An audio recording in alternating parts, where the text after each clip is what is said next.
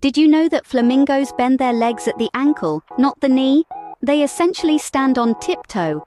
Their knees are closer to the body and are covered by feathers. How about this? Roller coasters were invented to distract Americans from sin.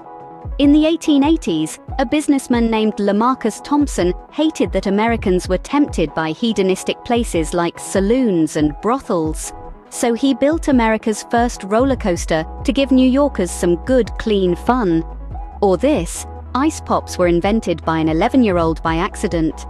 In 1905, a boy named Frank Epperson left soda powder and water outside overnight with its wooden stirrer still in the cup. The mixture had frozen in the chilly nighttime weather, and so the Epsicly was born.